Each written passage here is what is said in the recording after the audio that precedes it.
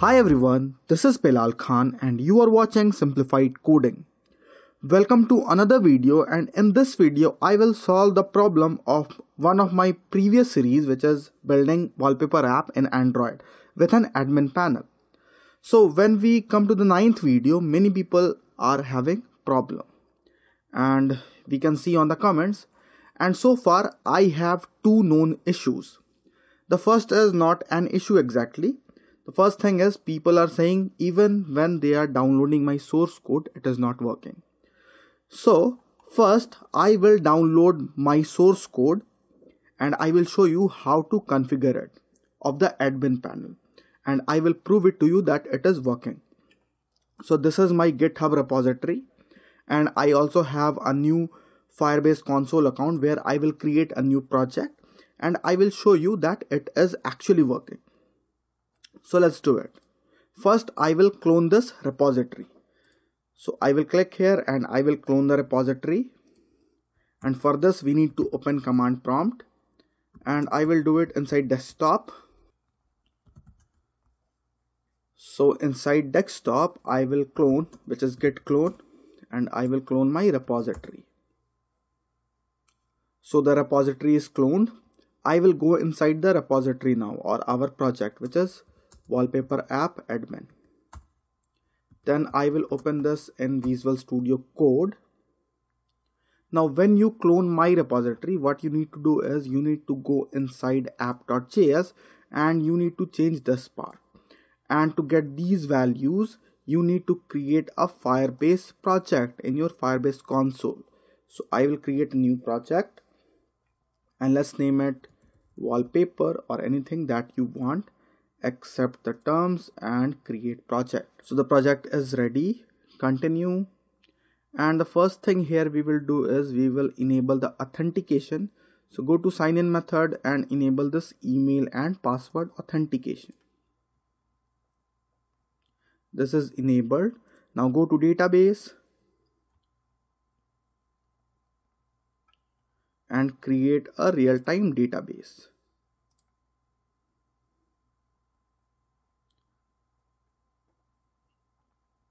So this is our database. Now you also need to change the rules. So by default it is read write false. So we will change it to read if auth is not equals to null, and write if auth is not equals to null.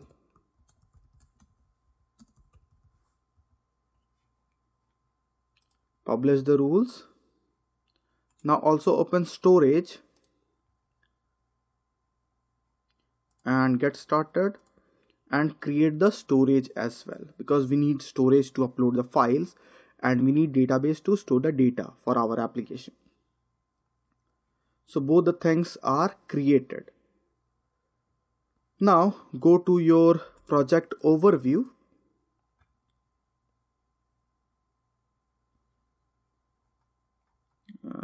Actually go to your project settings and here select web from this your apps card, and it will show you this thing. So you need to copy this var config, copy it, and you need to paste it here. So replace my config with your config object that you just copied from Firebase console and save it. Now come back to command prompt and run the command http server. If you don't have http server, then run this command first, npm install http server, and you can install it globally with -g, but in my case it is already installed, so I will directly run http server. Now my server is running, so let's open this URL in my browser. So I will open this and we are inside the login screen. So to log in, we need to add a user in our Firebase authentication. So go to authentication and add a user. So I will add myself here. Let's say probelalkhan@gmail.com and the password is 1234567 and we will add the user. Now come back to the application and use the email and password. and then login. So login is working fine. Go to categories and let's try adding a category. So I will add just random and let's select an image. I think this is good, and then save.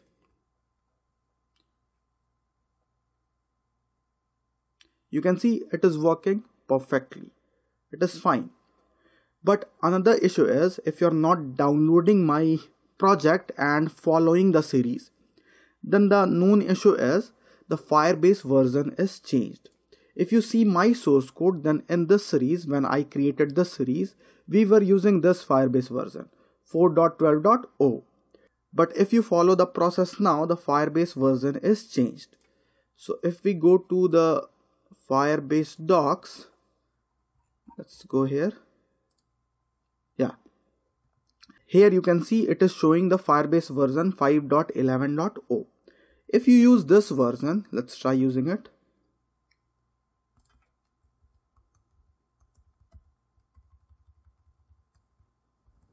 Then our application will not work. Let's see. Make sure it is not using a cached version. So the Firebase version is changed. Now go to categories and let's try adding a new category this time. New cat. Let's choose a file and then save.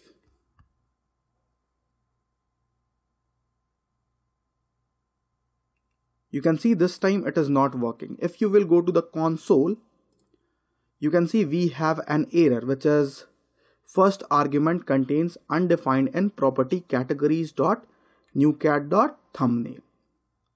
So what is happening is,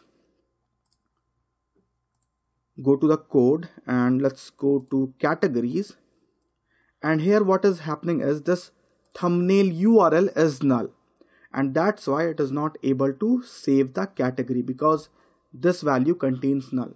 And this is because the Firebase has changed the method to get the download URL of uploaded files. So if you are using a new version, then it will not work. So what is the solution? Come to the docs, and here you can see how we get the URL of downloaded files. So this is how we get the download URL. So we will copy this thing and we will copy it here in the complete function.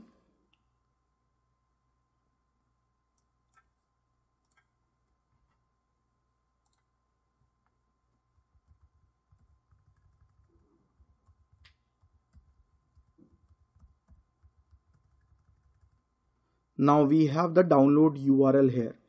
Now what we need to do is we need to put everything inside this function. So I will cut everything. This is good, and I will put it inside.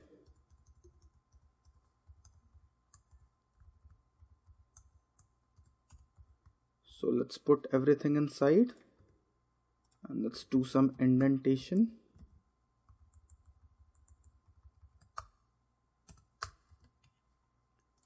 Okay, nice. Now instead of this thumbnail URL, we will pass download URL. And that's it. Now if we see our application again, then it should work. So let's try.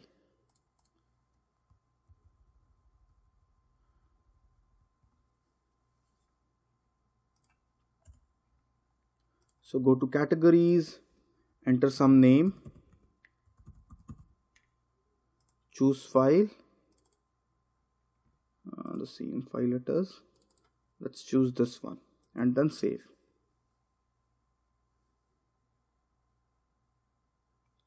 You can see this time it is working fine. So that was the issue. It was the issue because the Firebase has changed the method to get the download URL. And we also have the same issue when we are uploading a wallpaper. So we need to do the same thing in images.html as well. So here when we are uploading the wallpaper,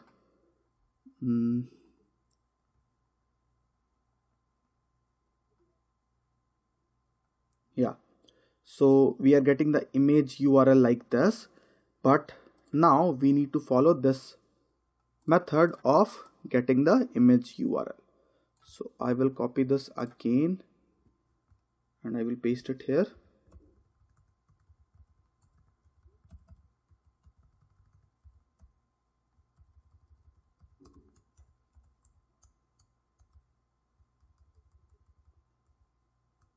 Cut everything, paste it inside.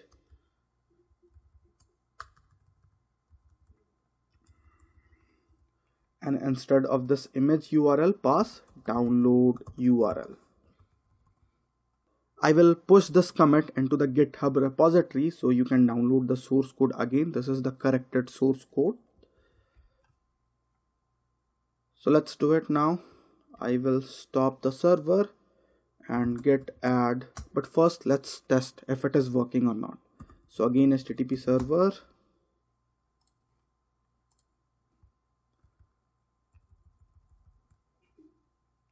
go to images, select a category and put some title, select an image and save wallpaper.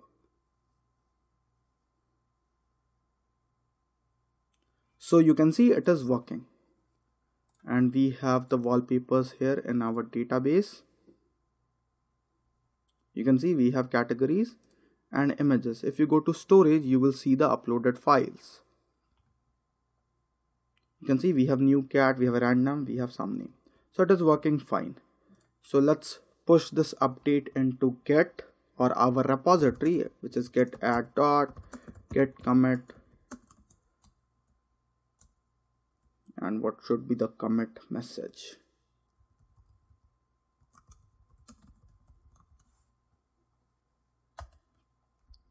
And then git push origin master.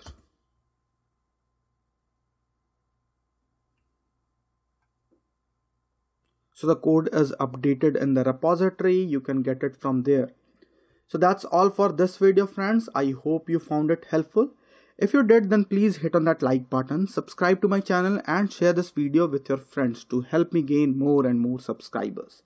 Thank you guys. This is Bilal Khan now signing off.